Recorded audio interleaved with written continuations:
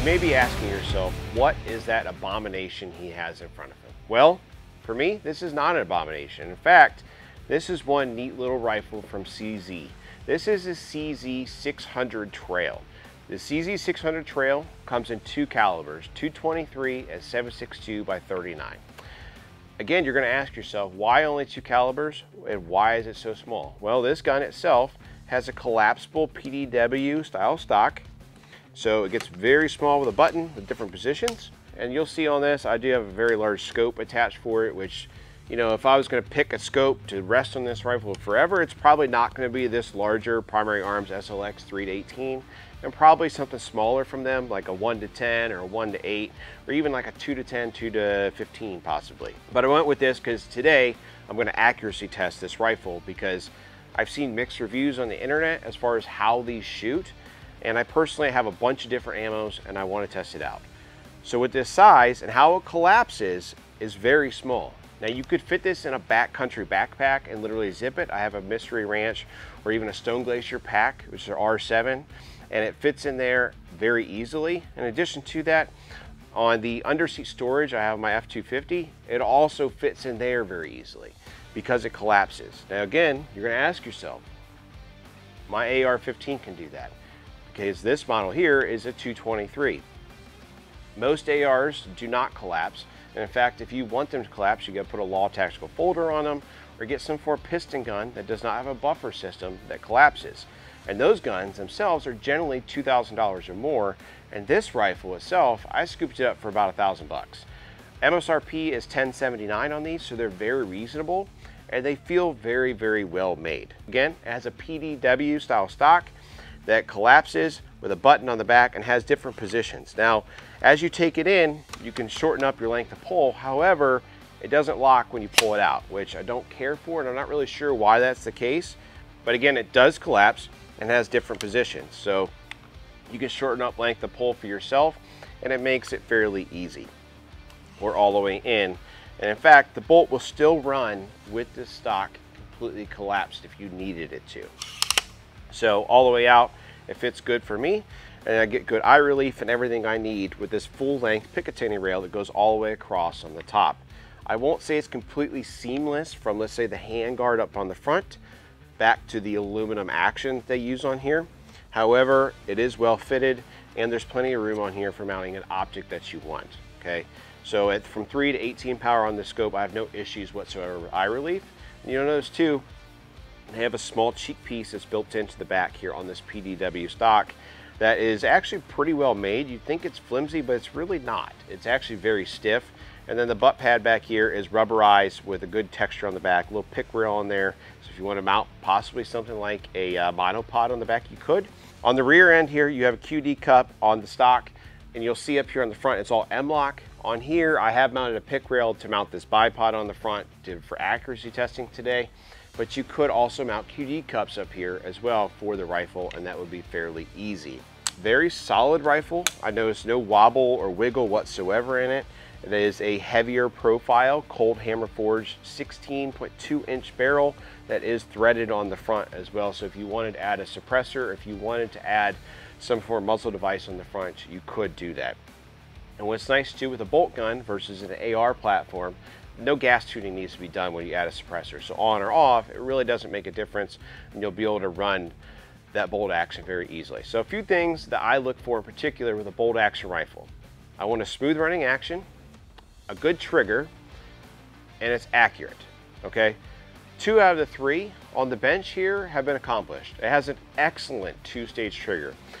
The best thing I could compare this 2-stage trigger on this rifle to is if you're familiar with Geisley's 2-stage triggers, the trigger on this rifle is better than those. So if you like the AR Geisley 2-stage triggers, the CZ 600 Traill has a better 2-stage trigger than those are, and it's user adjustable on the bottom with an Allen key. So very, very nice. Now this action is a little bit different than most bolt actions. What I mean by that is how the ejector actually works. Now a lot of them, the plunger per se, has spring tension under it, and so ultimately what happens is it claws onto it, and as you lift the bolt and pull it out, it then will flick it out because that plunger pushes that round out. Now this one, as you pull this bolt back and you go all the way to the rear, it ultimately starts to push the ejector and the plunger out so it can spit that round out. So very similar in some way, shape, or form to how most striker fire pistols work.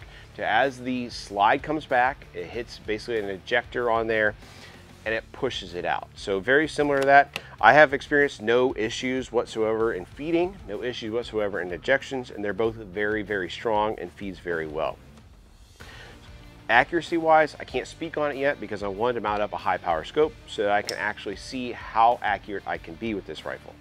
For me, this rifle fits a role of something that at our farm here, I could keep underneath the back seat of my truck or take it even in a big tractor, and it's small, and then if a coyote pops out in that field and I can take care of a coyote at the time, I can. So what I'm gonna do, I have some Nosler Varmageddon ammunition I'm gonna shoot through this, Sierra Match King stuff, Federal Gold Medal match, Hornady match, a bunch of different 223 ammos that I'm going to shoot through this and see how it does for accuracy testing. And most importantly, I want to see how it does with hunting ammunition, because as a trail model, I really think that's what they're going for with this rifle. It's almost like a smaller hunting rifle versus a, let's say, tactical defensive use rifle, because in my opinion, an AR platform will do a much better job than this for defensive purposes. But for hunting purposes, this fills a niche. And one last thing I don't want to forget to cover is everything on this rifle, for the most part, is ambidextrous. Granted, the bolt handle is not changeable, but you know, the button to move your PDW style stock in and out is, your safety selector switch is a lot like an AR-15. That is ambi on both sides. And as well as, with that being said, is your magazine release button is ambi. You can use it on either side and it works really, really well. The magazines themselves, this is compatible with AR mags. I've used PMAGS in this, and also the included 10 rounder that comes from CZ. Overall though, they slide in there, lock in well, and the rifle build quality is absolutely excellent. If you're familiar with CZ stuff, that should be no surprise to you. In addition to that, good build quality, good value, and generally speaking, good accuracy. So we've talked about this rifle a bunch. Let's get out on the range and see how it shoots. We're set up now at 100 yards. We're gonna shoot this CZ 600 Traill chambered in 223 for groups. The very first ammo I wanna shoot out of it after a rough zero with some Sellior and Bellot 77 grain, I'm gonna shoot Nosler Varmageddon. This is 62 grain because, again, like I said, for me, this gun would be a sweet little varmint rifle just to sling around in the tractor or inside the, the back seat of my truck or something like that out here on the farm. So let's start off with Nosler Varmageddon.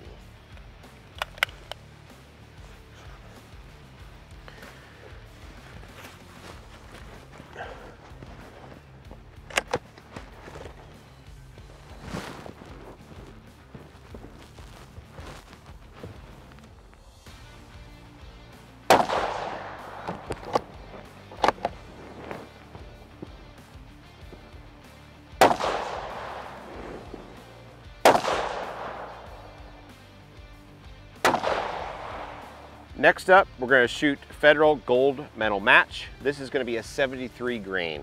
These are Burger bullets. Again, this is Federal Gold Medal match. You'll notice too, with this one, I'm actually going to end up using a Magpul PMAG 20 rounder out of here. The first one was the CZ mag. Works well. Let's see how this Magpul one does.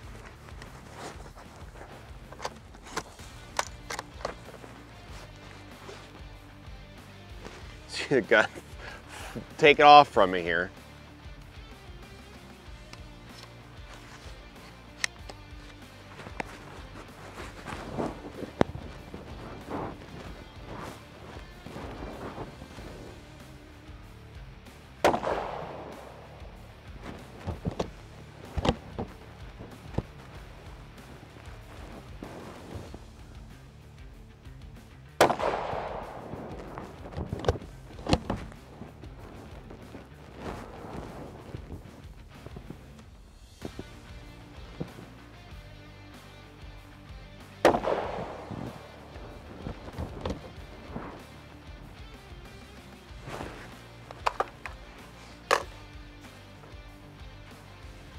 Next ammo is going to be Federal Gold Medal.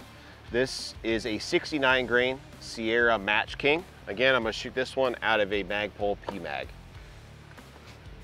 So that first gold medal match, that was a Burger bullet. This is going to be a Sierra Match King.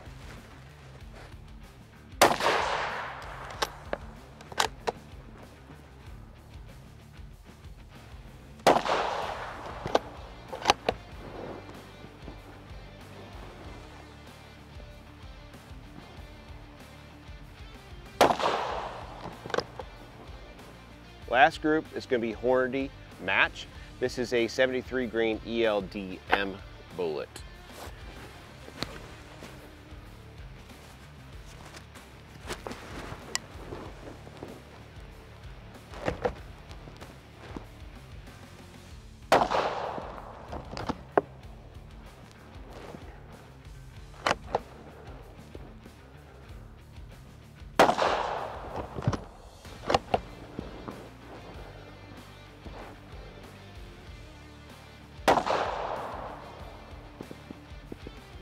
Down here at the target, you'll notice that the groups that were shot, I'll explain all of them to you, what they are. None of them, looking at the target at the very beginning, are all that impressive. However, with that being said, this rifle does not have a sub-MOA guarantee or anything like that. The groups are all about 1.5 inch, I would say, consistently with all good ammos, which is good to see. Is it an accurate enough ammo for me personally for a varmint rifle? Probably not.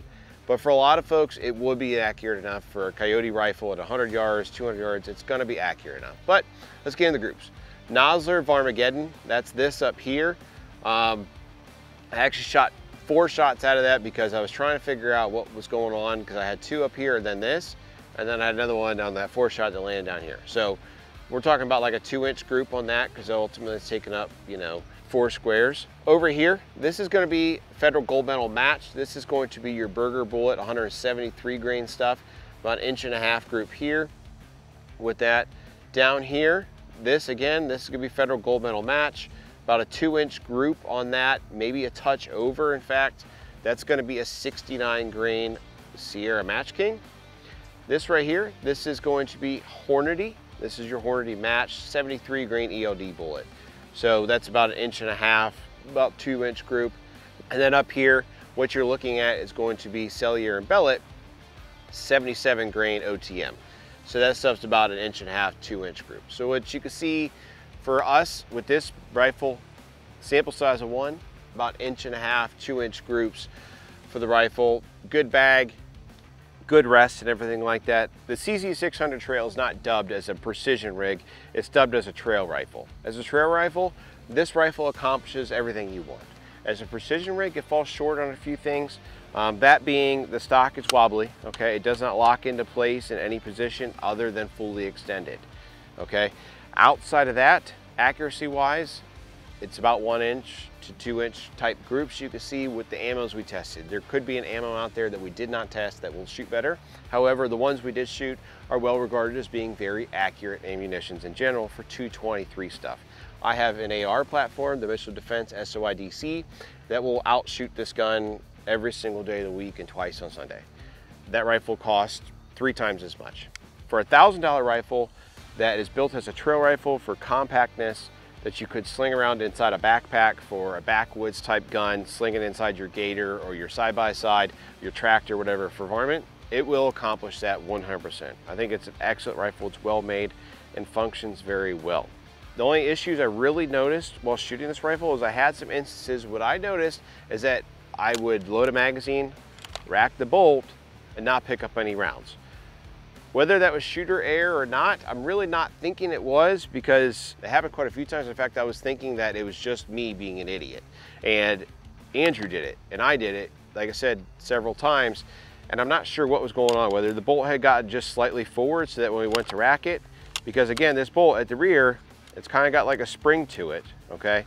And with that spring, so if you bring it back and you leave it open and you throw a magazine in it, the bolt's slightly forward, it's just over the round, and you close it, that's gonna be something you gotta take note of. So again, that could be shooter error, but it's also a bit of a design flaw, if we're gonna call it that I noticed. Overall though, I think they made an excellent rifle. It's not the most accurate, however, it accomplishes a lot of things that this thing is mostly named for. And that's ultimately what we're looking for with the CZ600 Traill. So if you guys like this video, please make sure you like, comment, and subscribe.